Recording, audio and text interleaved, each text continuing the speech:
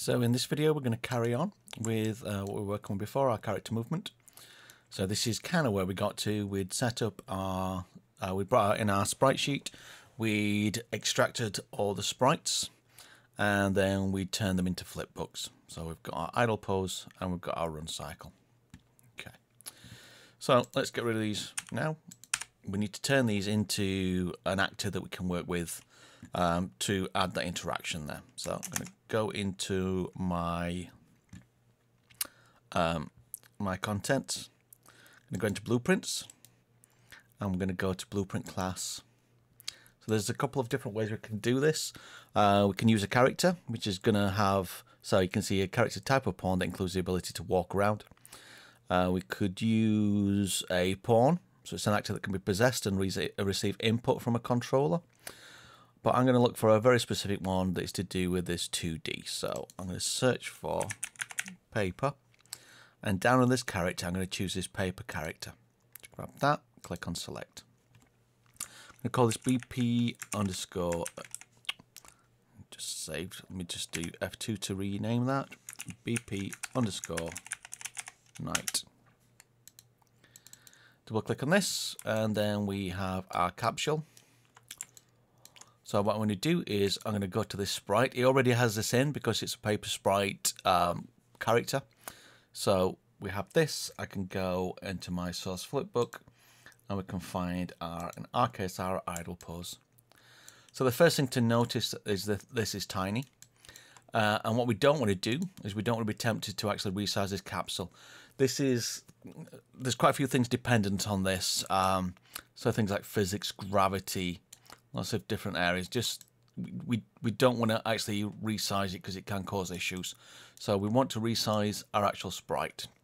So there's a better way to do this. We could resize it here, but actually what we can do is if I go back to my paper sprites, initially I'm going to go back to my idle pose, and if I click on a character and double click into that, we have a pixels per unit here that we can resize.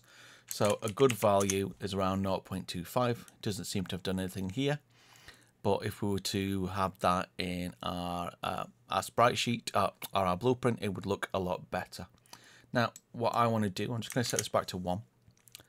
What I don't want to have to do is go in and do all of these individually, because we've got 10 of them. Obviously, it wouldn't take that long, but we want to do this a bit better.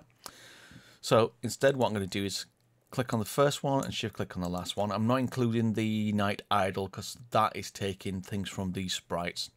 So just the sprites themselves. I'm going to right click, and what we can do is go to Asset Actions and this Edit Selection in Property Matrix. So what this allows us to do is actually do the same thing in terms of editing these, so we can add the same value to all of them at once. So exactly the same. I've got this pixels per unit. Now we can set that to 0.25 rather. And let's just click on save. And just to prove that this is done, you can see it's resized it here. But if we were to go into any of these now, let's just click on it. You can see this is 0.25. Got another one. This is 0.25. So much quicker to edit in that way. You can do that with quite a lot of things. You can do it with lights, any kind of static mesh if you want to do similar things to it. So really, really handy. So let's go back into our blueprint. And what I'm going to do is I'm just going to bring this up. I'm going to get roughly where it needs to be. And then I can see I have got a bit of headroom on here. You could leave it like this, but if our player was to jump up, then we're going to have this collision object hit if that was a platform above or something else, it wouldn't have the full extent of the movement. So I'm going to take this capsule down a little bit. We can do that by making sure our capsule's on. I'm going to use this capsule half height. So I'm just going to bring this down. I'm not going to do it too much, just a little bit. So let's say 78. And then I need to bring this up so the feet are right at the bottom of the capsule. Otherwise, if this was in the level, the feet would be going through the floor. So to make this easy for myself, I'm going to go into perspective. I'm going to change this to a right viewport and zoom in. I've changed my snap to working at ones. And I can just now move this up and get that to the right place. Okay. I will just move this. Actually, that's not bad in terms of the middle position. And then the final thing I'll do here is with a capsule, I'm going to take this value up. So I'm going to take the capsule radius up to say 37, 38. Let's try 38. Okay. Let me just move this. Let's just move it a little bit. There we go. It's pretty much spot on. So let's compile and save that. So if we were just to bring this in, let's go to our blueprints. We now have this character. Okay. We want to set this up as the first thing that spawns as our player character. So if we're to play this game right now, we're not going to get anything in there at all because we've not set up a character or a player pawn. So let's just delete this initially.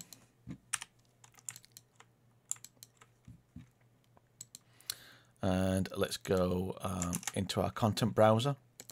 Back in my blueprints, I'm going to right click. I'm going to create a blueprint class again.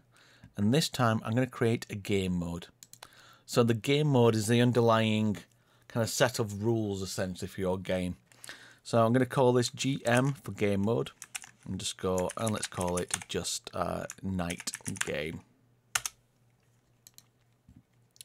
If I double click on this, it doesn't have much in here, but we can look at these classes, and the main class I want to look at is this default pawn class. So if I go into there, I'm going to choose my knight character as the default pawn. Let's just compile and save that. I'm not going to set anything else in there. Let's just close this down. So as well as doing that there, we also need to go into our project settings. So edit project settings. Just bring this down. Under this, over here, we have this maps and modes. We go into maps and modes and we've got our default game mode. So the game mode base is the default one. I want to set this to my game mode. So mine is GM night game. While I'm here, I'm going to set up the default map so it doesn't load that 3D map at the start. So I'm going to go in and choose my sandbox for both of these. So this is the startup map and the default map. So the one that loads up as you start, but also when you press play, and the level that loads up there as well. That will be changed eventually, but just for now. So we don't have to save this. We can just close it out. Bring this up. And now we should be able to press play. And there's nothing there. And the reason for that is just because we haven't got a camera in there on our player. So let's just press escape. Let's go to our BP night and let's add a camera into this as well. I'll just go back to perspective view. There we go. So need two things for the camera. First I'm gonna add is a spring arm. So I'm gonna click on add. I'm gonna type in spring and we're going to use this spring arm.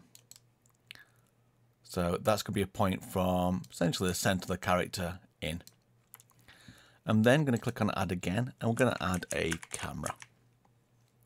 Yep, there we go.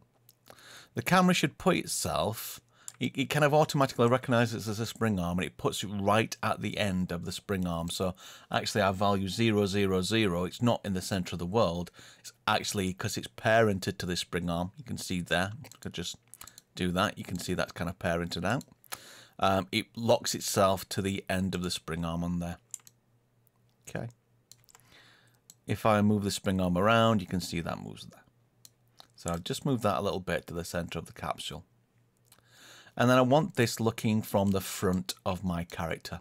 So with the spring arm, I'm going to go into rotation and I'm going to set the rotation to 90 degrees. And then we can just go on to our Z-axis. Sometimes find that it just sets it to minus 89.99. I'm just going to go into there and just type in minus 90. Set that. Okay. Now if I was to look at this, if we compile and save, let's just go back to our sandbox and let's play. And there we have our character. So we can move this camera around. This is looking from the top, which is why it's a bit like that. So I can actually go in, let's just press escape. We can get this spring arm again. Let's just click on move. And I can move this down to where we want it on our player. So let's compile and save. And let's just do another play. You can see it's better placed around the character now. Escape again. The other thing I might want to do is actually change the distance from this character, the camera. So once more on my spring arm, we can go in and we've got this target arm length. So I'm going to double that. I'm going to set that to 600 say. Compile, save, and let's press play. And you can see we're further away. So it depends what kind of game you're creating. If there was a platformer, you might want this a lot further away, but say this was more like an adventure, not a free world, but so we can run around almost like a side scroller, then that would be absolutely fine. So that's our initial setup for our character. And the next phase, we're going to set up our inputs, and we're going to start adding the movement to our character as well. So I'll leave this video here.